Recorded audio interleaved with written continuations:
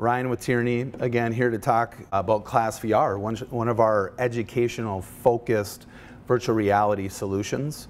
So they come in kits of 4, 8, or more. We actually have a charge cart that can hold up to 30, so storage and charging. But as far as a hard case, there's cases of 4 or 8, so those hard cases not only charge, but they store. So if schools, a lot of schools are moving these from building to building, or even within building, it's a nice solution to make sure that the ClassVR units stay intact. A couple key points with ClassVR that I would like to reference and talk to you about.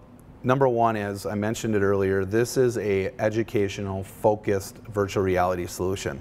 So you're going to hear, once I get into the portal, talking about the content, the management, not only device management, but the ability for the teacher to decide when a student or group of students can see certain content. The teacher has the ability to make it a teacher-led experience, or at any point in time with a single click in the portal, he or she can allow the students to go experience the virtual reality experiences on their own. Also, ClassVR has the ability to upload your own created or curated virtual reality or augmented reality content. Not only can you create using a 360-degree camera or either software or online tool to create 3D models for an augmented reality experience, but there are some databases online that you can leverage as well. So ClassVR allows you in their portal to kind of puzzle piece together the different libraries, and I'll reference those libraries here in a little bit. And also there's a differentiation element and aspect to this.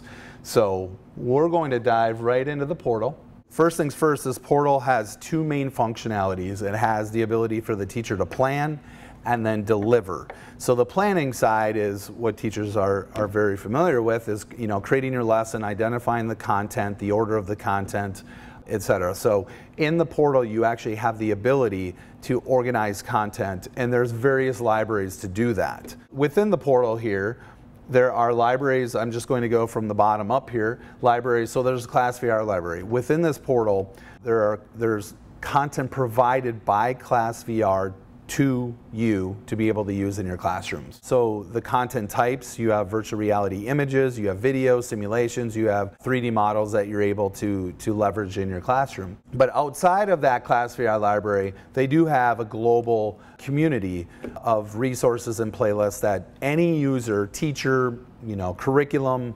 provider, administrator, etc., can create and organize their own content and share it with any other user in the world. So there is a community library as well. That community library is different and supplemental to the ClassVR library. So a different library, different content, created and shared by other users around the world. I mentioned earlier the ability to upload your own created or curated content, and then also to collaborate and share within your own school or district. So you have a personal library. That personal library allows you to actually, under the My Cloud area, to upload your own content. Again, that might be something that you capture using a 360-degree camera, or create with something like Tinkercad or Vectari, or something that's even more complicated. But then you have the ability to upload those models into the system. Right below that, you have a shared environment. So that's where I can actually access the library on what other teachers in my school or district have shared. So I'm able to leverage content from other teachers that are using the same curriculum and maybe teach the same grade level in my school or district. So again, the library at the bottom, you have ClassVR library, content that comes with the system.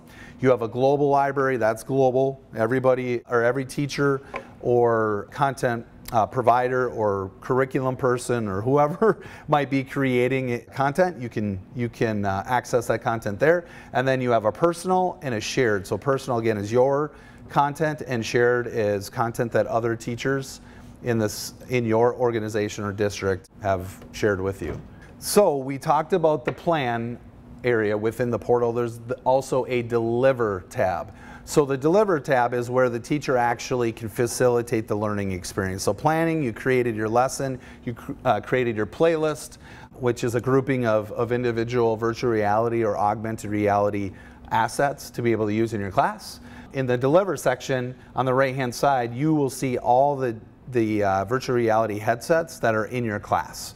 So active means they're up on somebody's face and they're actively interacting with the content. Connected means that the device is ready to go, like this one. It's just not on a student's face. And then disconnected means those are ClassVR headsets that you have access to. They're just not turned on. To take this from a connected device to an active device, there's two ways you can do it. You can put it on your face, or one really nice thing about ClassVR is there's a proximity sensor in between the two lenses. That is a huge benefit when it comes to having these headsets available all day. There's a lot of other solutions out there that are mobile device based, and as you know, students have to put those to sleep, turn them off or whatever to make sure that they last the whole day or even last a few hours. With ClassVR, that proximity sensor identifies when somebody's using it, it turns on the experience, and when they put it down, it just puts that device to sleep. To actually deliver content, there's a lot of different action buttons, but this little arrow airplane button, that will actually send all of this content to the device that's connected. So when I do that, that's going to go ahead and it's going to ask, do I want to send the playlist? And then within, depending what type of content or how much content you do have, within a second to a minute, that content is going to load on those student devices. I want you to be aware that the type of content that you're sharing to the headsets will impact how much time it takes to load. So once I've done that, I just want to reference two more key points within the portal. So number one, there is a class view option at the bottom. This class view option allows the teacher to see a thumbnail of every viewer in his or her classroom. So if I had 30 headsets running in my classroom, I would see 30 different thumbnails.